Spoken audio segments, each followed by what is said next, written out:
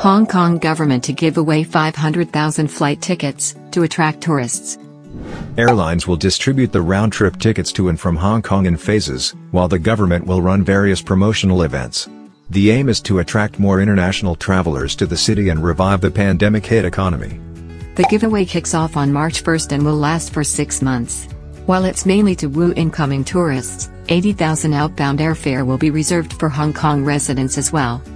Tickets will be given through different channels such as lucky draw, first come first served, or buy one or more and get one free depending on the participating airline's plan and regulations.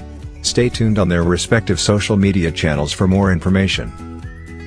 We will share the Hello Hong Kong advertisement in our comment. Don't forget to take a look.